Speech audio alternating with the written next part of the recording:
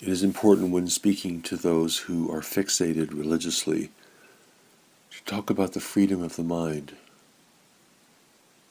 to not be bound by religious beliefs and assumptions, for this will blind you to other people. It will blind you to other faith traditions. It will blind you to the work of God, who moves through all things, the Spirit of God who moves through all things,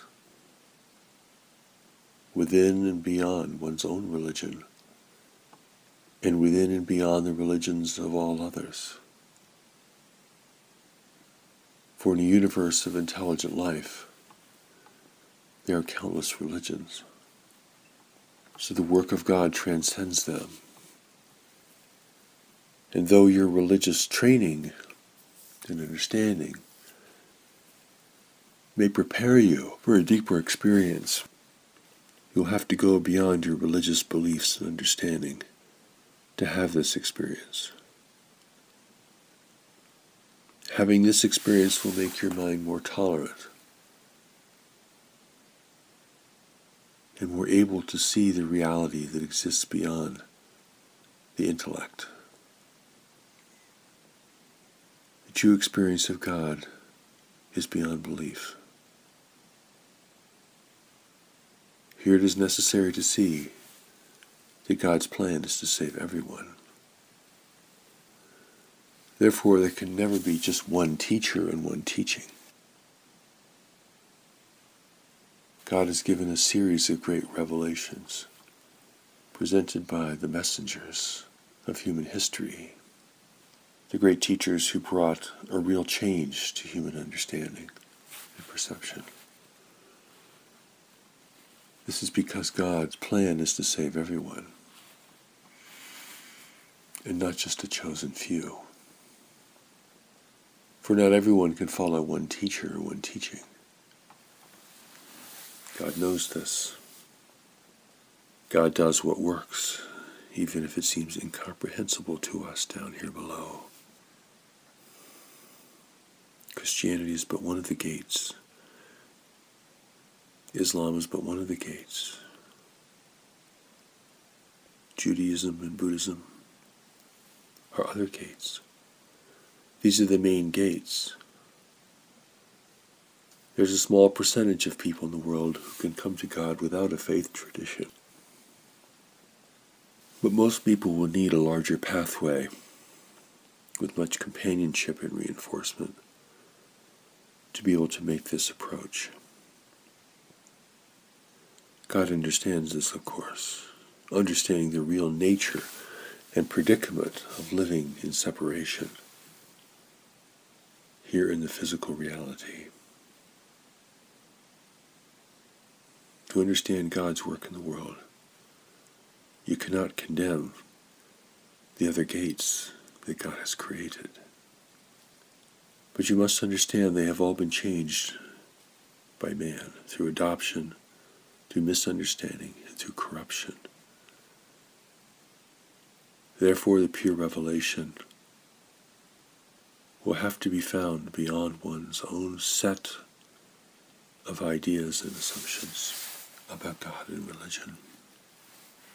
If you cannot go beyond this, then you will not see, and you will not know, and you will not feel the presence that abides with you, which is all merciful, which is extremely tolerant, which is extremely inclusive, and extremely benevolent. In this way, the true nature and purpose of God can be felt and experienced, even as it transcends your understanding. Here you must be willing to go beyond your religious upbringing, if you've had one, to enter the mystery of your true relationship with God, which exists beyond the realm and the reach of the intellect, which exists beyond the realm and the reach of religious ideology, This is the difference between one who is true to their faith and one who only believes in and defends its principles or ideology. To know God is to know the benevolence, the tolerance, the forgiveness, the patience of God. To know that God is not like us. Beware then of the prison house of religious belief, from which the world looks dangerous and condemned. Living there will lead you to judgment, condemnation, and violence towards others. Violence either in your thought, but also in your action. To use religion as a pretext for war and condemnation is a complete misunderstanding of its purpose and meaning. God is not seeking the chosen few. God's plan is to save everyone. God does not condemn because God knows without knowledge, the deeper knowledge that God has placed within us, that has been given us to guide us, to protect us, and to lead us to a greater life of fulfillment and meaning. Without this, people will be in error. People will live in error, relying upon their beliefs and assumptions alone, which can never account for the greater reality. The greater reality of our origin, our destiny, and our source. Know that you must transcend your belief in order to have the direct experience. In order to step beyond the limits in the prison house of the mind. For you can only be separate from God in your mind, in your thoughts, in your beliefs.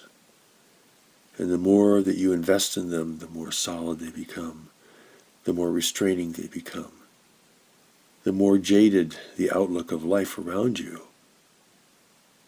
they become, the more defensive and condemning they become, the more resistant to other ideas, other experiences, other faith traditions, and other people they become.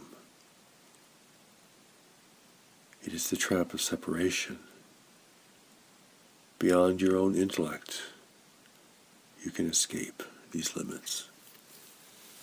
But you must be willing to go into the mystery without preconceived notions, without insisting that life and reality bend to your understanding, or can be explained by your understanding. God has given you the eyes to see and the ears to hear, but you must go beyond your intellect to experience this. Your beliefs and assumptions can help you to see, but they cannot take you over the threshold.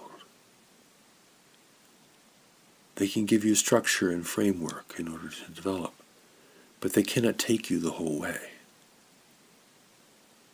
They cannot bridge the gap between you and God. They cannot restore to you your ancient memory of your life beyond this world. They cannot give you what only God can give you. Do not become a slave to your thoughts, your beliefs, or your admonitions.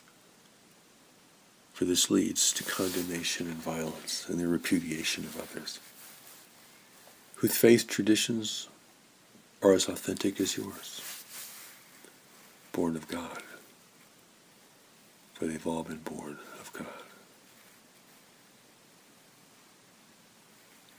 God has planted many seeds in the world, not just for individuals, but for large numbers of people.